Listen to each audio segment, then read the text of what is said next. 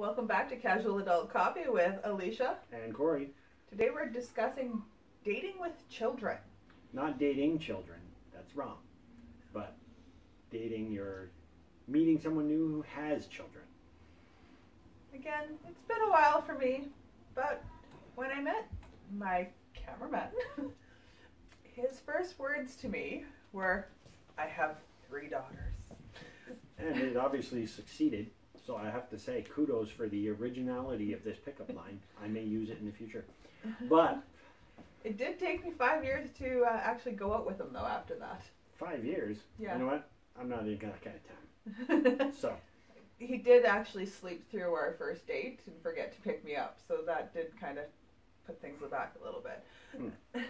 You know what? We're not here to insult your cameraman. I'm sure he's embarrassed about it as it is.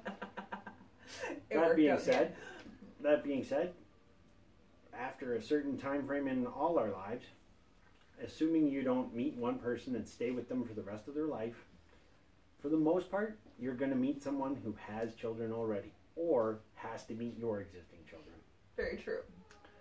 And that's where we're at. You and I were discussing before we started shooting, there's time frames to go with it. If you're 18 to 29, meeting someone who doesn't have kids is almost expected. It's, let's go with the abnormal to meet someone who doesn't have or does have child. In your 20s, yeah, you're like, okay, well, let's start a family together. That's the societal norm. That being said, from 30 to 39, if you were to meet someone in a singles bar, what have you, and she says, I have kids, you say, great, me too. And that's, again, a societal expectation of our age range. Yes, I agree. And then, like we were saying, if you get up to 40 and you meet a woman or man and they don't have children, by that time frame, you're a little hesitant. You're like, why not? What, are you unable? Are you anti-children? Crazy cat lady. Or in your case, crazy cat guy. I do love my cats. That being said, I at least have one offspring, so I can skirt around it. But there are a few after 50. I don't think it matters one way or the other. Nobody really cares. It seems by the time you're 50, your offspring are usually grown by that and point. gone. So I mean, it wouldn't have come up in the conversation at all, unless you're dating a like 20-year-old and you're 50. Kudos to you. And then, but for the most part, by the time you're there, your child-rearing days are gone, and it's less of an actual concern. True. But there are, of course, little hiccups and oddball concerns that come with dating someone with kids. And that's... when do you introduce the kids? Do you introduce the kids? How do you date when you have the kids? Like, babysitters are ridiculously expensive. Yeah, and that's... babysitters, I mean... they charge what, $20 an hour? That's a going rate, I've heard. We don't ever go out anymore because babysitters are too expensive. Well, and that's it. You can't mortgage the house to go for a movie.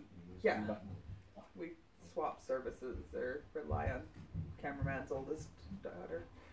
Yeah. And that's... she's amazing, by the way. Absolutely. It goes into the... like, obviously, mixing two families is where you're in your 30s, mixing and 40s, whatever your dating range, is of course a logistical hiccup. If you have parent teachers on Thursday and I have a bake sale on Tuesday and we've both got an hour free on Wednesday, we can, assuming that the couple is growing to benefit each other and actually enjoys their company, you will make sacrifices. You make time. You stay up late, you talk on the phone, you text. There's ways grab a around quick coffee. Right. There's ways around that. The logistics, everybody knows how to solve that problem. Then, as we were saying, then blending two families, you've got different parenting styles. One of my exes, she was, I thought, very lenient, and it almost felt like the kid could have actually slaughtered a lamb in the living room. And the mom would just say, I'll clean that up. Whereas there's been other that the extreme of that is that the kid like sneezes when watching television, and it almost feels like he's put Jesus on the cross himself. But you're like, you know what? There's got to be a fine medium, and everybody knows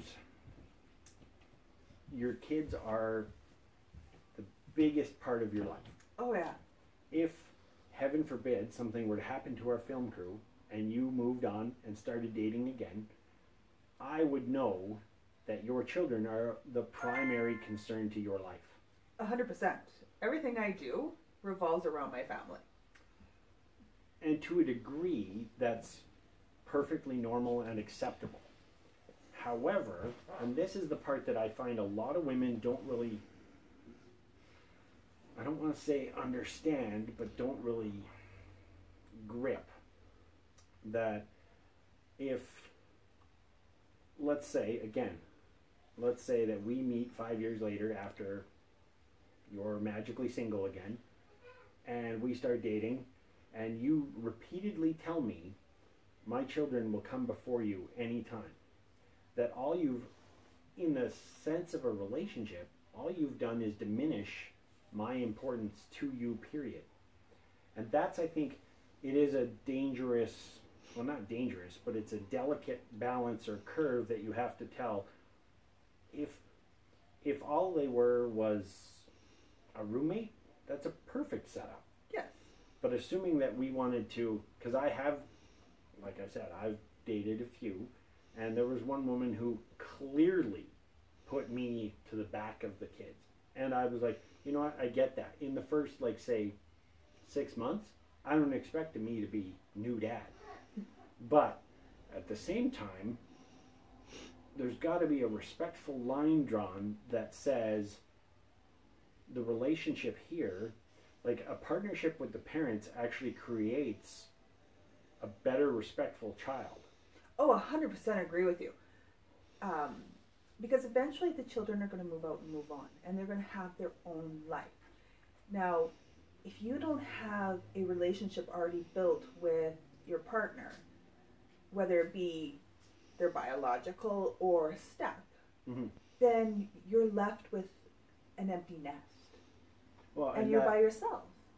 And not even counting for that, it's something that it shows the kids that ultimately how your relationship works and functions is the most important thing. If the child knows that they are the absolute most important thing in the world, it means they won't ever respect that new parent as well. That's very true. It's the, and then this is the long-term benefit of it, is that if the child knows that a relationship is solid, they know when they're an adult that is what they're actually in a relationship for, is to be part of a couple. Some people don't need to be part of a couple, and we're not discussing that. Yes. But at the same time, I mean, if you... It's also a sense of security for them.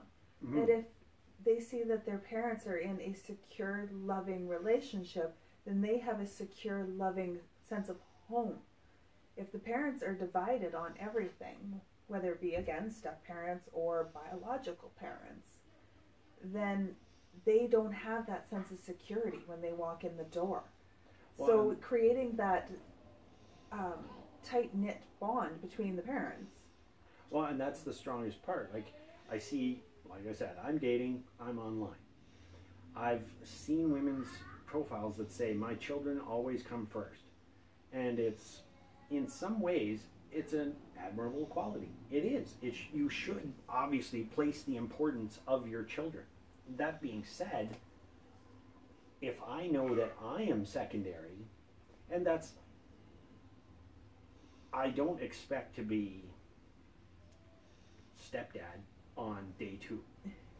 But the hiccup is that if I am always mom's friend 10 years down the road, that then I barely respect myself because I know that my opinion doesn't mean anything. I think it depends on how the kids always come first.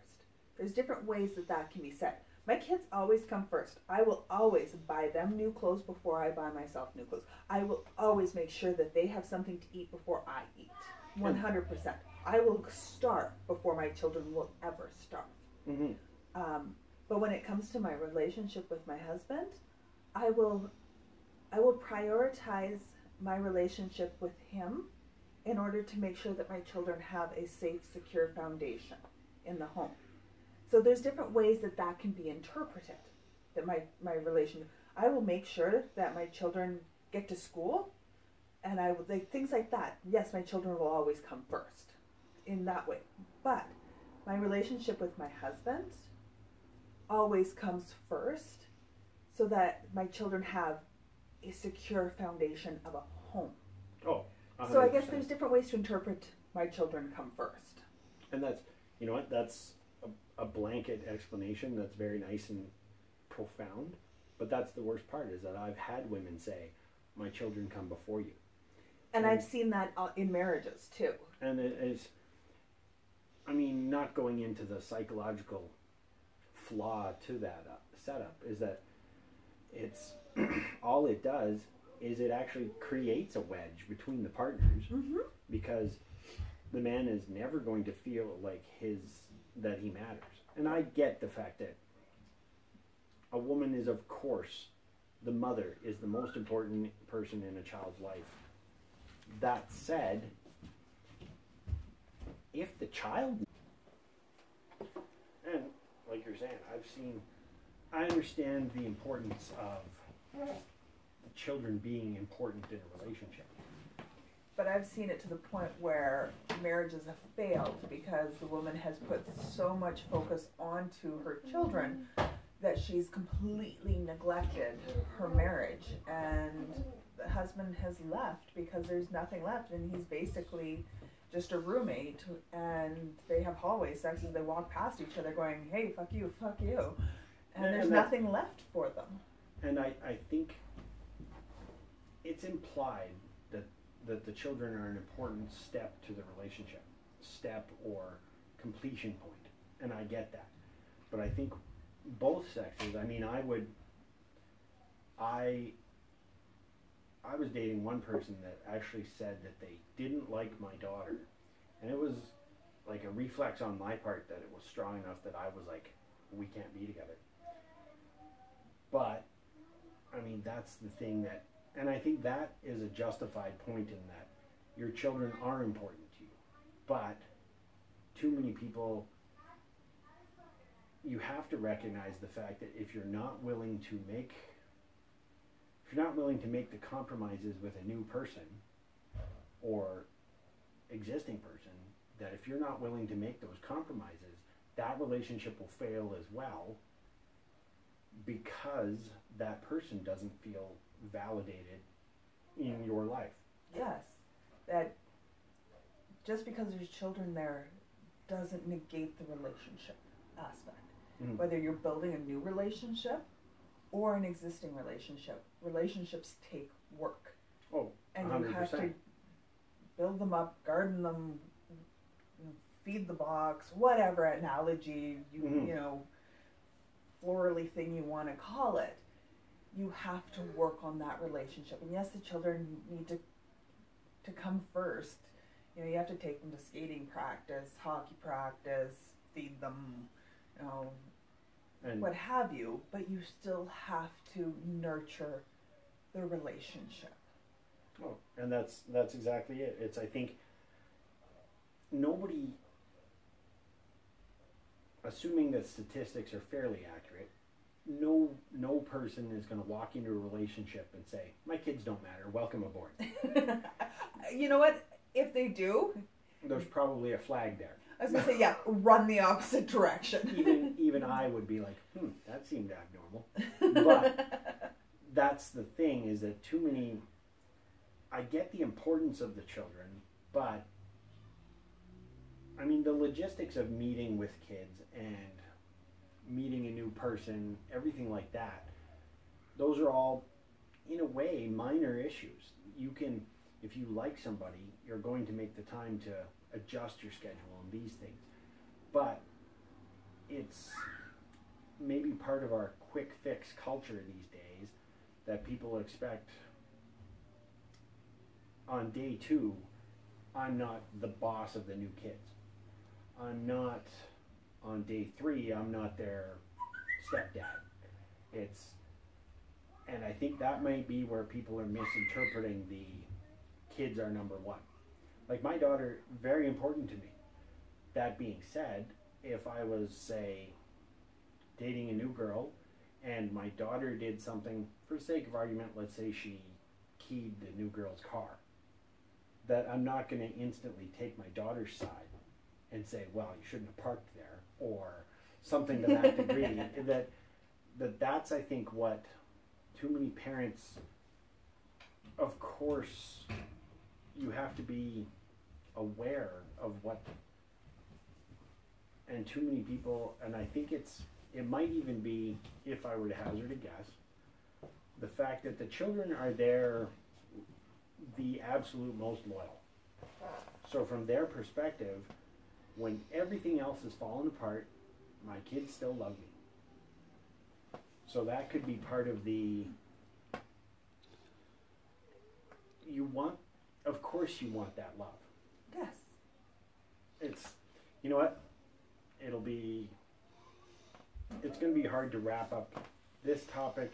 There's too many families, too many people, thousands of relationships. Thousands of different dynamics. Right. It's communication and it's expectations. If you're willing to compromise and willing to talk it out, the kids themselves are not an issue.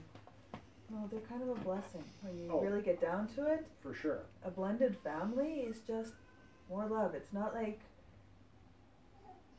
you have a limited amount of love for a family, and when you add more kids to it, that you're dividing it like a pie, and all of a sudden you get less. When as somebody who married a man who had children, and then I had more children with him, I just got more. See, and you got to look at the positive. That's even more slave labor. Those chores aren't going to do themselves. Look at all these new workers you've made. I didn't think of it that way, but haven't vacuumed in a long time. My kids are still too young for that, and my stepdaughter, my kids absolutely adore when she comes over. She's an adult now and has her own fiance, and she's one of my kids. Yeah, I absolutely adore that young woman. Perfect. You know, she calls me mom now. It's taken us a long time to get to that point, but she is just one of my kids. And that's probably a perfect ending to this episode. Yeah, I guess that's a great point to wrap it up on. So yep. She's one of yours. Yep. So we will, I guess, thanks for joining us on today's episode, and we will see you the next time. Any show or topics, feel free to give us a shout. And don't forget to subscribe and share.